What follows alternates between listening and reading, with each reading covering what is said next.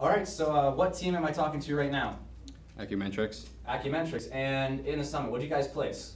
Second. Second place. That's awesome. Congratulations. How does it feel? Feels great. It's amazing. Awesome. Cool. Obviously, we spoke to you earlier in the year in the fall symposium, but for those who may not have caught the video yet, could somebody just describe to me just what your project was? Jonathan. We had a smart power distribution unit that was also able to be network managed and able to talk with a smart uninterruptible power supply and able to send messages to email, a SMS text message, and also able to prioritize outlets and also give system safety for overpowering outlets. That sounds like a lot of power.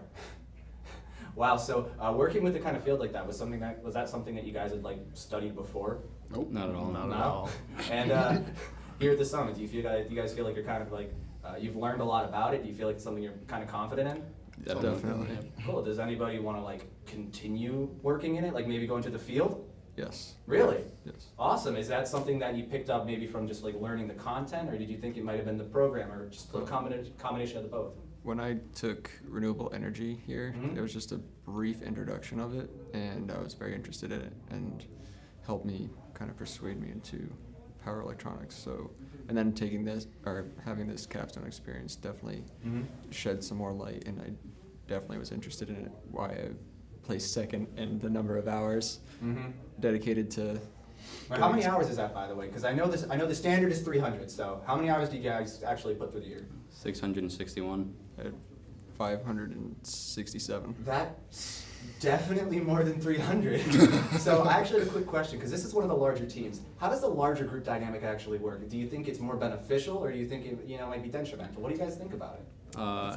Definitely a little bit of both. Yeah. Towards the end, we definitely had trouble with system integration between hardware and software. Okay. Towards the beginning, with the research and division of labor, it was really easy. So just it was kind of a little bit of both. It's a learning experience, though. Yeah, definitely was. A big part of this program that we always try to touch on is that you're pairing with a business, and you're trying to create this transition from where you're a student, a senior engineer, and then when you graduate, whether it be May, June, and then you get into the real world, and making sure that there's an actual transition that you can enter it, hit the ground running.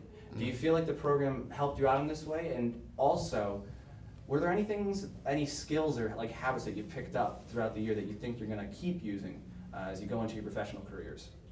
Definitely logging information. Okay. Like the logbooks, everything that we've done, any issue that we have, we're able to log, and any new findings, such as when I was implementing hysteresis into the auto-ranging input. Cool. I learned a lot, and I was able to draw multiple schematics and be able to place certain ones to be able to find values that I needed to get my deliverable schematic to. Cool, cool. So you're working with a company. You have your technical directors. How is that in your every week, your daily? Is it something that you found helpful? Were there anything that you particularly liked about it? Keeping us on track. Yeah. Having basically someone pushing you to do more. Making sure we are doing what we need to do, and we're not just going off the rails. Excellent. Now we're getting towards the end of the year, making sure everybody's got jobs. We're looking for jobs. We're going into grad school, right? We're keeping it going. That's awesome to hear. Obviously, congratulations. One last question. I've been asking this. The program. If you saw an engineer going into computer electrical and they were going into it, how likely would you be to recommend the program here, the capstone, and following it all the way through?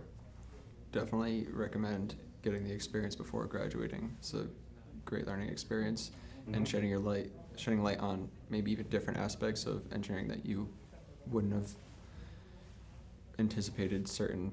Yeah, you're saying you turned into power systems after maybe 3-4 years of education. That's actually a big turn. Awesome. Well, guys, congratulations on second place, and honestly, congratulations with your college careers. Thanks. Thank you very much.